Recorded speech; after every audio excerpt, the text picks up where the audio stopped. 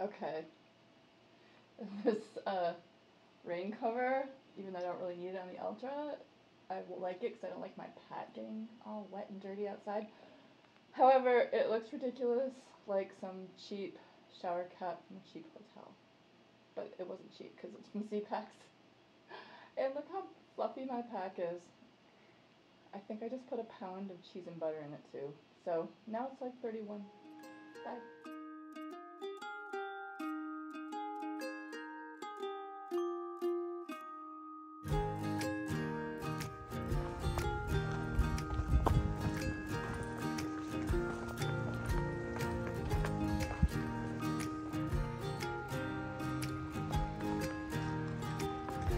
Last chance for bathrooms that aren't exactly clean.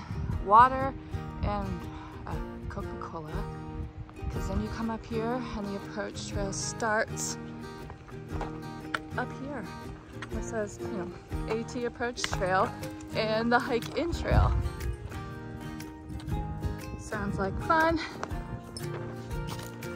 Let's do it.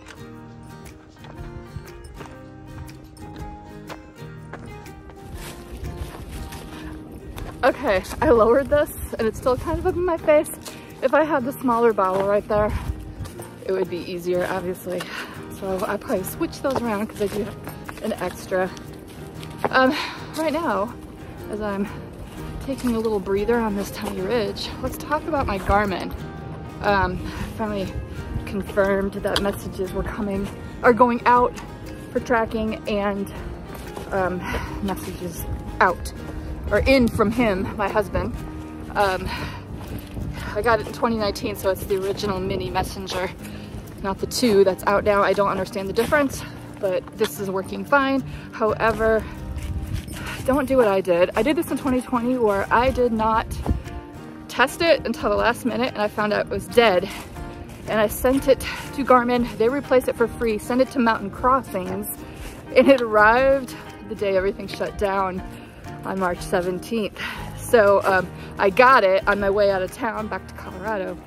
And it works great, but yeah, remember to check for updates at home by your laptop and not when you get to Amicalola Lodge or wherever you're gonna be the night before you're stepping out on the trail. It's fine.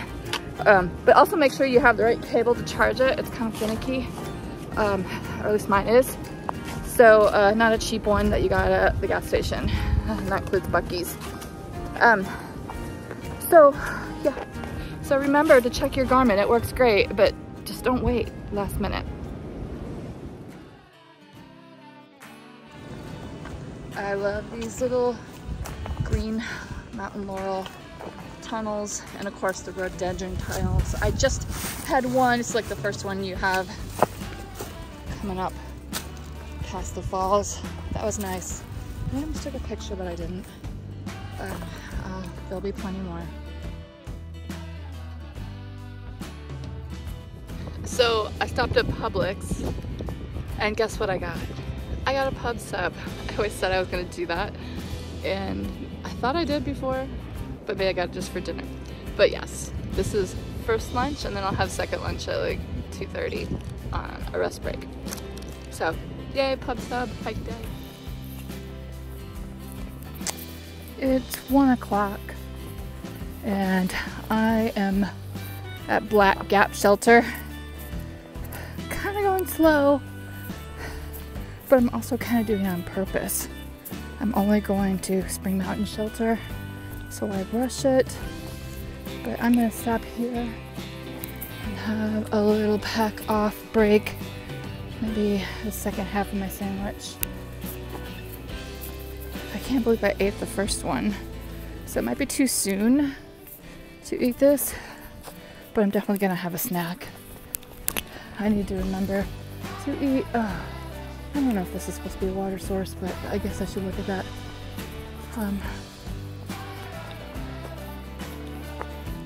Yeah, let's look at this.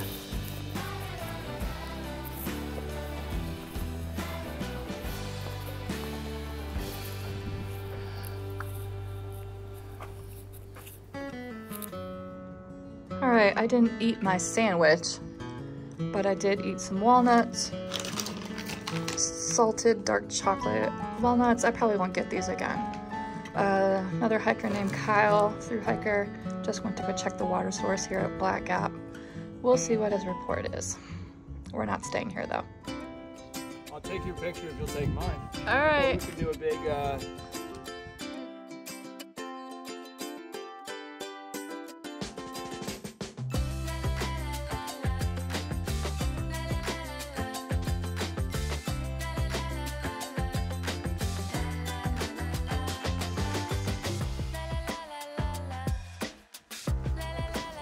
Okay, so officially on the Appalachian Trail now. Just signed the register to have a Springer. You know, it's kind of nice to go the approach trail now. It's like, now that I've done it again, not so bad. Would I do it again? No. But I survived. I'm gonna get to Springer before it starts raining.